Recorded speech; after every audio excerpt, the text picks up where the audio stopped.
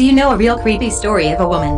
On May 31st, 1778, a woman named Mrs. Sarah Barber traveled to the Yatton village in Mendip, Somerset, and summoned Rev. Joseph Easterbrook of Temple Church.